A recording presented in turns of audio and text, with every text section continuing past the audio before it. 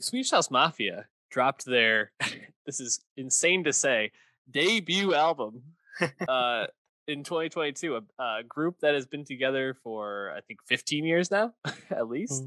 Mhm. Yeah, I think it Technically. was, yeah, so it's, yeah, obviously they weren't making albums together but mixing songs, starting to make music together. And one of the one of the like seminal house EDM acts. I think there's an argument in the early 2010s that they might have been like the Mm. most prominent act. And you think about that like closing tour that they had in 2013 when they were at MSG, and it really felt like one of those like final moments of a group, that could have been more, and they just called it off too early.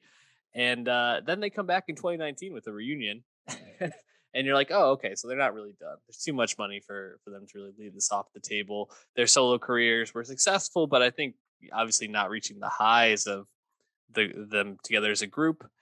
And now releasing Paradise again, debut album.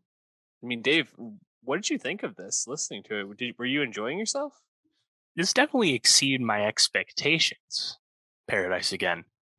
Yeah, I just didn't have a lot of hype for a Swedish House Mafia comeback, despite, as you said, them having a short but prolific run at the top of EDM during the peak of EDM in mainstream music culture, which was the early to mid 2010s. This group only existed as a DJ supergroup. Axwell, Steve Angelo, and Sebastian Ingrosso. The three of them were actually only officially this group from 2008 to 2013, and then the hiatus happened. So they've actually been on hiatus longer than they were actually active as a group at this point. Uh, and I mean, I remember, that time. Of course, they had those Yeah. two single albums, those two compilation albums, Until Now, 2010, 2012. I like the song with Pharrell, but of course, everyone remembers "Don't You Worry, Child," Yeah. 3 times platinum, really big song, one of the biggest house songs of that era. And I think their music in general, the reason I wasn't super hyped for this comeback is because when I think of that music, it just kind of reminds me of that time, like Avicii does as well, where Mhm. it's just a dated style of music for me as someone who's not like a big progressive house, not a big deep house fan. So still morbid curiosity to see like why are they coming back, what kind of music are they going to make, because EDM is much more different scene now than it is when they went on hiatus. And they're coming back in earnest because they went from Polydor Records to Republic Records, so now they're a Universal Music Group act. So I think they're going to be around a long time if that label switch is any indication. But yeah, I was pleasantly surprised with how many songs I actually was digging.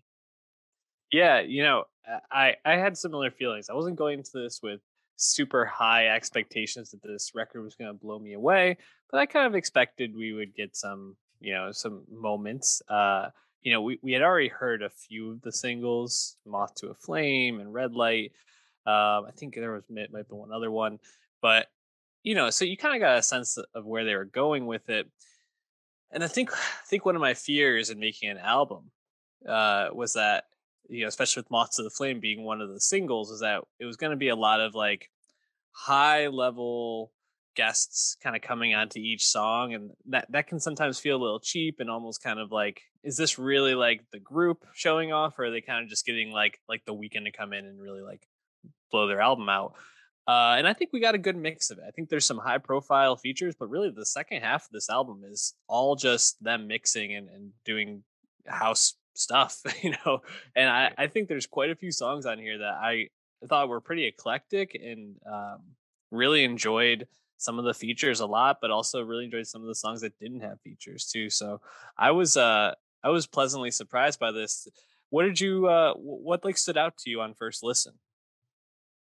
Yeah, like I said, just the number of songs that I took away from and actually feel like were really interesting, because I think a lot of times with house music, as someone who's not like a hardcore house fan, is like those loops, the repetition that kind of factors into a lot of like house instrumentals can kind of like lull you into complacency, and if you're at the show or you're rolling, whatever it is, it's kind of what you want.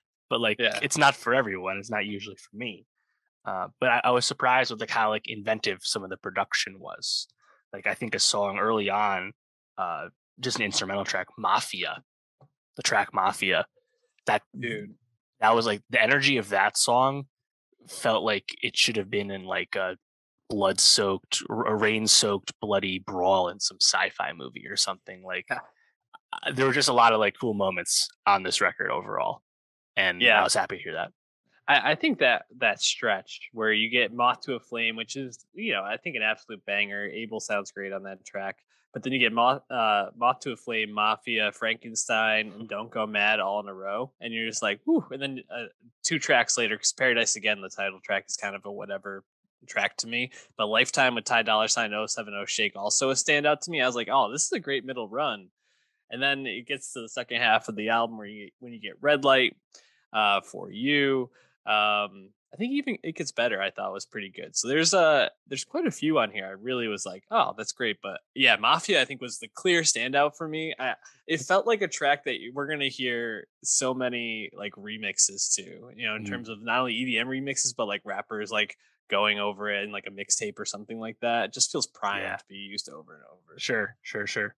Yeah, I mean, Red Light, I hadn't heard it as a single, but really expert use of obviously Sting's performance on Roxanne, Roxanne. the Police classic. That was a really interesting way. And the production on that song isn't like fading away just so they can showcase Mhm. Sting. I think it really complements it well. Yeah, and like that run you referenced, Frankenstein with Rocky. I mean, Jesus Christ, like I haven't heard ASAP Rocky feature that goes that hard in a while. Like I'm a big fan of like rap trap remixes. Obviously, Swedish House Mafia doesn't make trap, but this sounded so good. This is like just a mosh pit banger. But Rocky does so many different flows on this song, and then the beat switches up a few times from Swedish House Mafia too. Like I think that's just complete banger. And then right after that, Don't Go Mad. That has a really awesome progression, really awesome build that you kind of associate with like pump up electronic songs. It's funny. I don't love Moth to a Flame. It's been getting a lot of acclaim, but I can't help but think of the Weeknd's other EDM songs he's done, like obviously the bunch he did with Daft Punk on Starboy, as well as even his single with Gesaffelstein, Lost in the Fire. Like Mm. I think I just like all those songs more. So I was like, this is all right, but I like the other ones more. Yeah. No, I agree. I think he has better ones, but I still thought that was pretty good.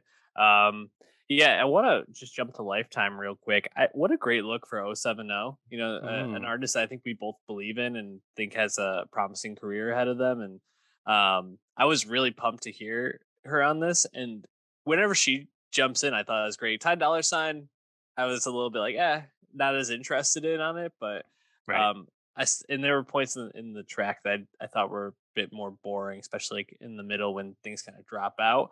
But when that beat comes in and 070 is just singing over it, it's really really great.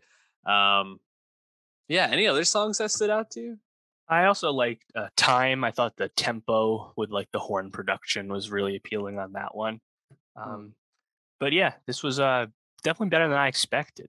And I didn't talk about EDM too much. I know we got a Flume album coming out that I'm excited for, but yeah, definitely interesting to have a house album that I think's trying to be a bit more than just a traditional house album. So, in preparing for this, I didn't realize that Swedish House Mafia was the first EDM act to headline MSG, Madison Square Garden. I would have thought for sure Daft Punk would have had that distinction, but that's not the case.